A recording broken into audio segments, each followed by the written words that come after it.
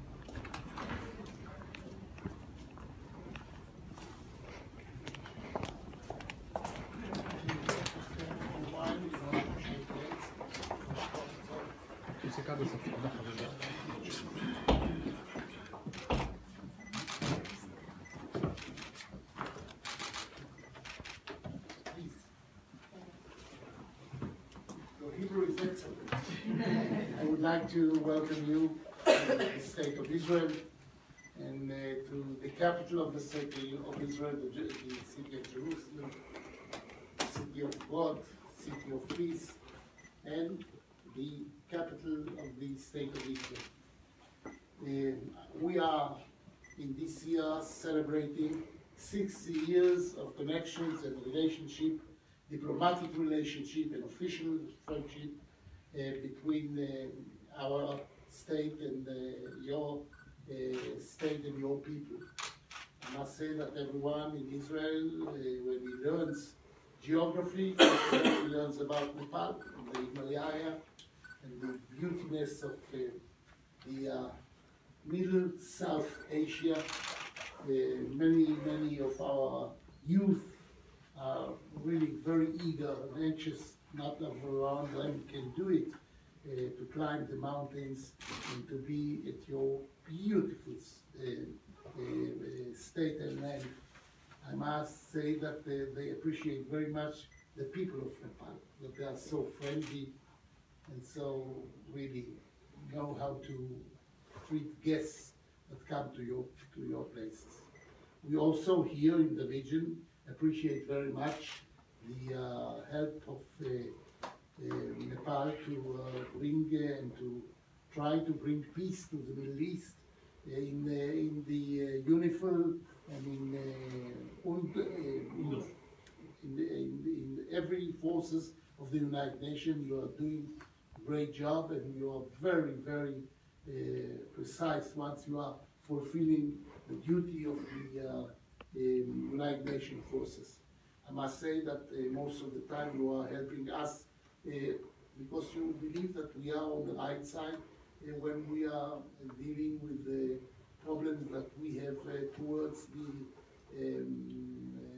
the people who don't agree exactly to the very idea of the existence of Israel as a state, when we appreciate that very much. We have a few hundreds of your students every year in our country. They feel very well along with us, and afterwards when they return back to the homeland, to Nepal, they become real great ambassadors for us. We are trying in our region, and I know that you are all the time quite involved once we are talking about the international organization, about what is going on here. We are trying to show the whole world that there is no gap between Israel as a Jewish state and democratic one. We have to prove it every day, and we should prove it every day. But for the last 70 years, we managed to bring so many Jewish people from all over the world, from 70 different diasporas. And we did it. We did it because the Jewish people have really wanted and prayed to return back to the homeland after 2,000 years. I know that the people of Nepal appreciate that very much. And we really, with a lot of gratitude to you, we are looking forward. We can extend our relationship. We can do a lot more. I remember that the minute we had to help you as much as you were helping us when the earthquake occurred in your country, we immediately sent people, not because we wanted to show good faith toward Nepal. We did it out of humanity, out of the values that we believe in, because we know that you will do the same if it will be needed, that you can help us.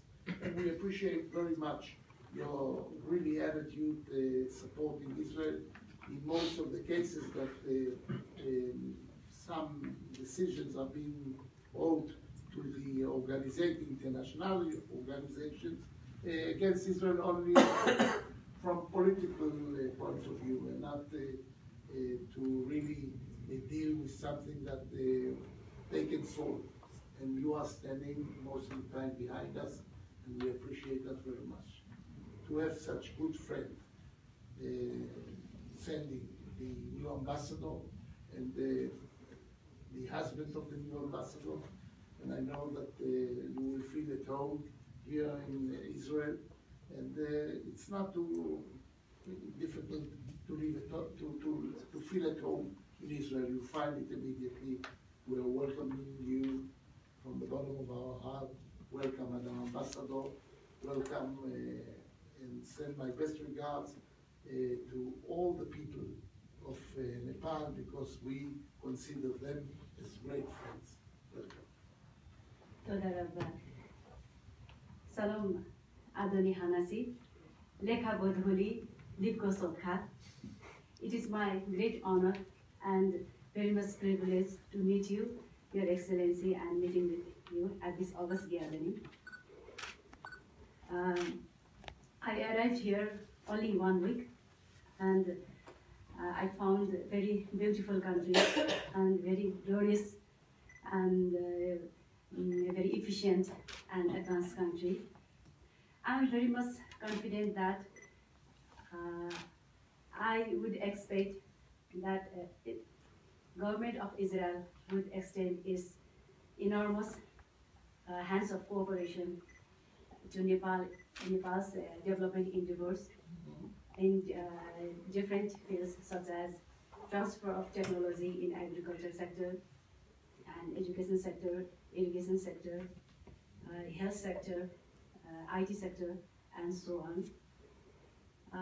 I'm here and I brought some good wishes, best wishes for you, Your Excellency, from our Right Honorable President and Prime Minister. They wish you your long life with good health, peace, and happiness, and all round of success in your life, Your Excellency. Your president is going to be one of our guests next year, no? Yes, and yeah, hope to ready to August also. The ambassador will be the main figure. Thank you. Ceremony. And my President and Prime Minister would like to invite you as a state visit to Nepal, and government of Nepal and Nepali people would be very much happy to welcome you, Your Excellency, in Nepal very soon. I have to make some trainings in order to get to the first station on the Himalaya. Because otherwise they will say the president of Israel cannot climb mountains. It's not We possible. have a base camp. I know. I know everything about it, I don't know how to climb it. You have much more experience, Your Excellency. And I would like to just let me have some few words about the recent development of political scenario in Nepal with these recent years. Now, after promulgation of our constitution in 2015, we are having political stability and stable government, and also we entered into a new system, Federal Democratic Republic of Nepal. And the current government is led by Right Honorable Prime Minister K.P. Sharma Oli. He enjoys 2/3 majority in our federal parliament, and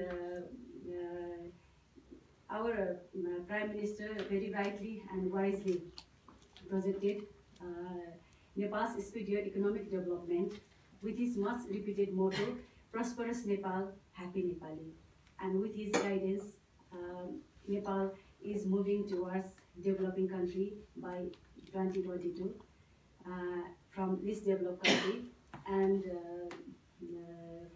will reach middle income country by 2030. And we are at the stage in the process of to enhance our economic development. So at this period, the support and cooperation will make a big, huge sense and very outstanding remembrance for us at this moment. And also, our foreign policy is also rightly guided by our Right Honorable Prime Minister, amity with all and enmity with none. And we are following the same foreign policy in our mission also. And Your Excellency, my government sent me here for tangible contributions to enhance, to expand and deepen our bilateral relations. Our Israel, actually, Your Excellency just announced it. You have just presented it that Israel is one of our oldest diplomatic and political relations we have. We established our diplomatic relations since 1960, so we are very much close, that we can say. And Nepal is one of the first country in South Asia to recognize Israel. At that situation when our Prime Minister, late Prime Minister B.P. Koirala, has very sympathy and very have feelings on it, and he did it. Whatever that cause makes some sense in Nepal also, but we Nepali people and we have feelings about at that time that Israeli people have to face very struggle time at that moment. Your Excellency, that I would also do my best. I will also do my sincere efforts to enhance and deepen our bilateral relations. I would also make very close relations to bring two governments and two people very closely together for benefit of us. We will help every effort that you would initiate. And I feel that Your Excellency, that I will also explore the various fields in both countries, Nepal and Israel as well, in various fields, what we can do, collaborate, cooperations between us in terms of technology enhancement, and also we can have exchanges like this high-level dignitaries and officials also. And we would like to establish centers of excellence in our provinces in Nepal also, Your Excellency. It will make a huge change in our country for our people, youth people also. We are ready to cooperate and to, I'm not saying to help, because you can help us as much as we can help you. With the mutual connections that could bring a lot of benefit to both sides. So we have to see common interests and mutual benefits as well, Your Excellency. And I would also make my efforts to collaborate with private sectors of both the countries. And Excellent. thank you, Your Excellency. And we are having investment summit in 29-30 March in 2019. So I would like to encourage many private sectors to participate in our investment summit and would get benefit from that summit also. And another, we have to concentrate, and we couldn't stay behind that. People-to-people relations is very important, and in terms of that, we can exchange our scholars, professionals, and skilled youth entrepreneurs, artists from diverse fields and culture and literatures that we can collaborate and cooperate by the exchanges of the visits of them. And also, I would not lag behind, Your Excellency, to convey the good wishes and interest of government of Israel to Nepal government. And also, I would not stay behind that unmoved, that I would convey my government's good wishes and ideas, views to government of Israel, Your Excellency. And I'm very much pleased that Your Excellency give me so precious time for your very valuable time, Any efforts Your to do so? Excellency. It felt like it's a real feeling towards the people of the Thank you. I avail myself of this opportunity that you express the assurances of my highest consideration, and I would extend my sincere personal gratitude to you, Your Excellency, for your gracious presence.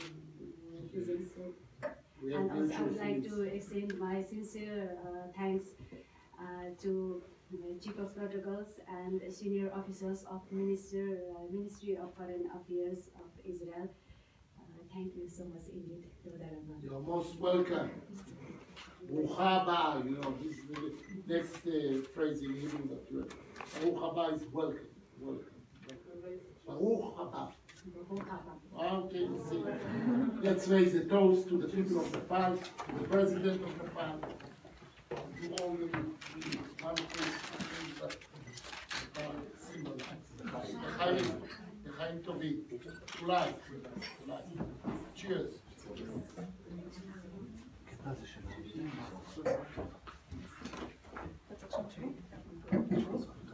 Now we will sign the book. You can come with us.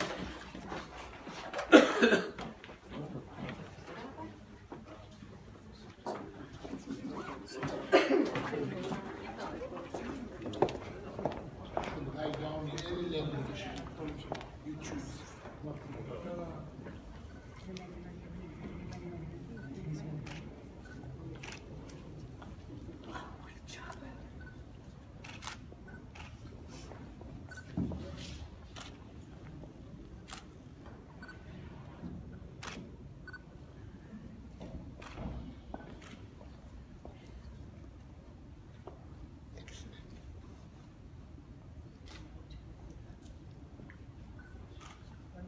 Thank you so very much. Long live Nepal-Israel friendship. Thank you.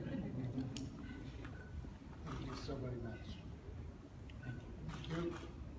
Let's look to the cameras. Thank you. Thank you.